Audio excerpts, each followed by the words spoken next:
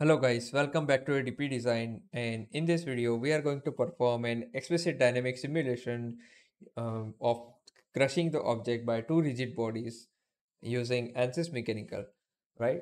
So in this video we will talk about the geometries, we will talk about the materials, we will talk about the contacts, the body interaction, the mesh sizing, the analysis setting which we are going to build up, right? So till the end of this video, stay tuned, and we will start with the geometry first.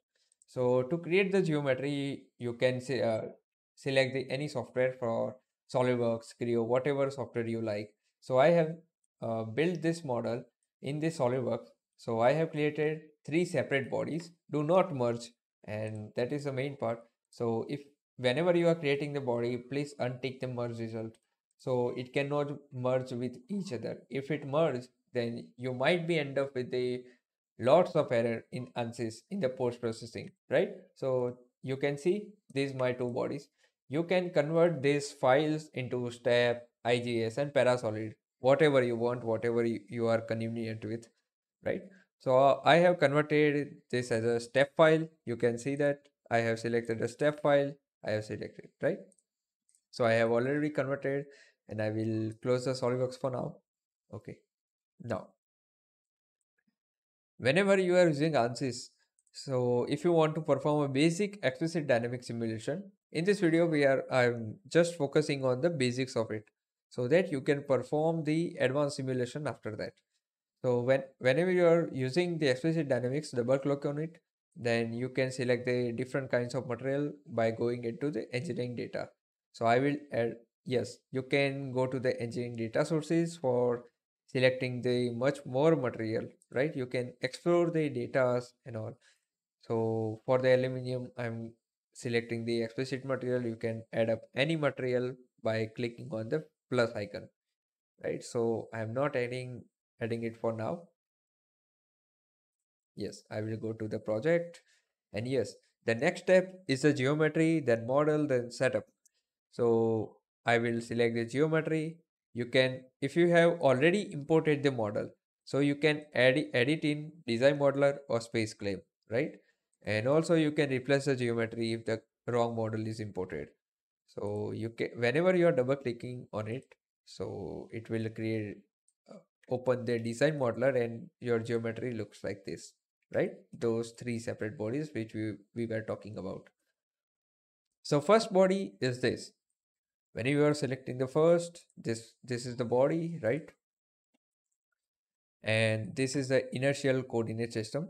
So for the first body, it will be it will not deform, right? So you can select this as a rigid.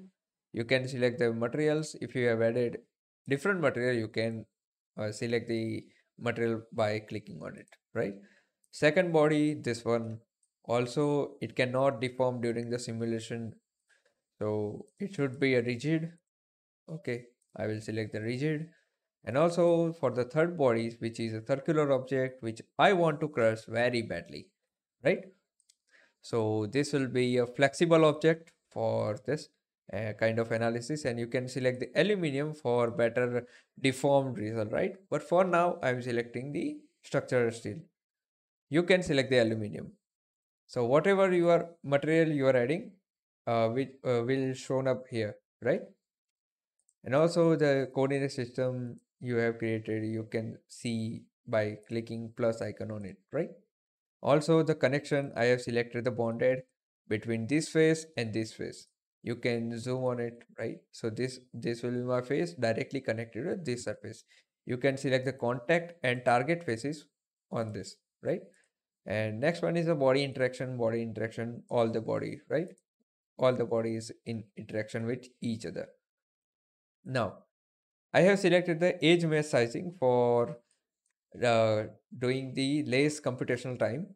So for the edge sizing, I have selected this two edges, this one, and created the number of divisions, which is a 5 number of division.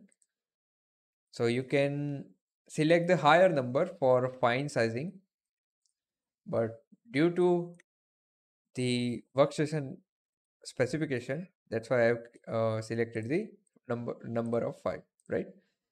Later on, the most important part is the explicit dynamics, the pre-processing, right? So in the analysis condition, you can select the end of time, the simulation end time. So I have selected the 0.004 0004, right? Then in the displacement, you have to select my object is in a z direction. So this body must have to come downwards, right? In the minus z direction. So I will select the z component as the tabular data. You can create the constant for the tabular data. By time it will deform. It will come down by 800 mm at this time. You can select the steps as well. So I have created just two steps, and for this time it will come down like 800 mm minus 800, just because of plus z direction and minus z direction is a downwards. That's why. So yes, you are done with the displacement as well. You can select this one as a fixed support. I have selected this body, and also you can select the face, you can select the edge, you can select the vertex by clicking on these icons, right? And you are done with the pre-processing now, so you can go to the solve and you can solve the results, and then you are completely done with the results.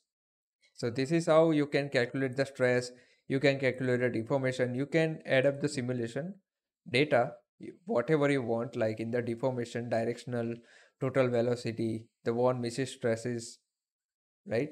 Maximum shear stress, middle principle, stress tool you can use for now, right? So this is how the basic explicit dynamic simulation you can perform, and you can animate those simulation by time I have selected the 100 frames, and you can create the animation which you can save in your desktop. So this is it. And the advanced, like in this one, acceleration, standard Earth gravity, we will talk about this feature in a future video. Till then, stay tuned, keep supporting and keep sharing.